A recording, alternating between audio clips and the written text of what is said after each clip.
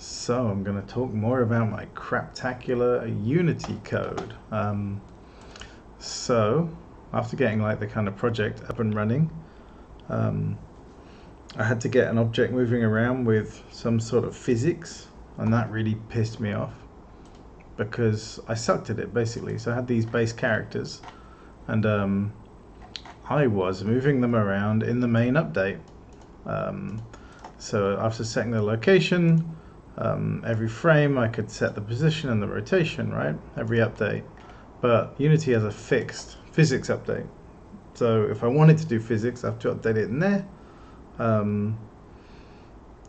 So that's kind of annoying. It took me ages to figure out, and then I realized I was moving like some other object and not actually the thing I wanted to move. I was moving the wrong component.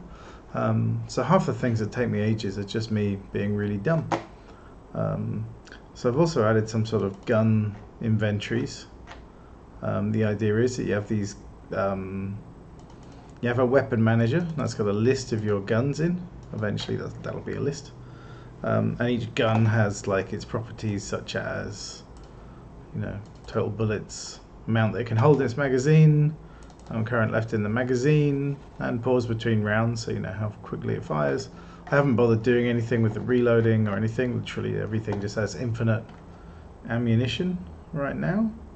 I got the character moving around using a kind of combination of animation done in code. That's not really a combination of anything. That was it. There's a couple of bits and I kind of wibble them about. So what does it look like? Let's actually look at the thing. Okay.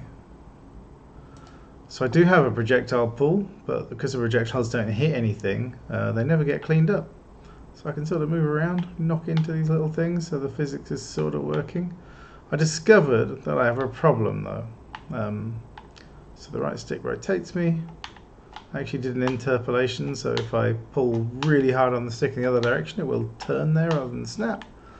So if I was to shoot,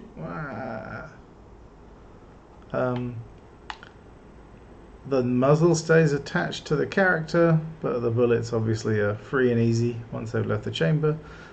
So because I'm doing the bullet firing in my normal update and not my fixed update, you can see there's a discrepancy between the position of the muzzle and the character. So if I push right, the muzzle moves to the right, and if I push left, it moves to the left. That's because the fixed update that actually positions the character is probably being done before the normal update, which means the character moves, then I try to move them again in my normal update, and then I move the bullet, and then they come out of sync.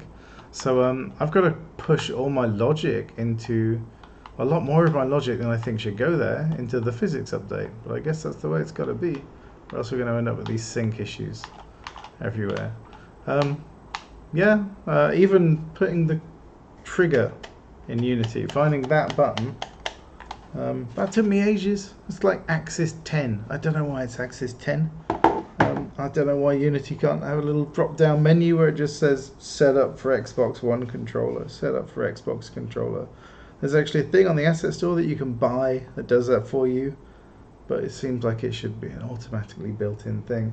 I'm not moaning about Unity, it's just everything takes a bit long when you don't know what you're doing. Anyway, there you go.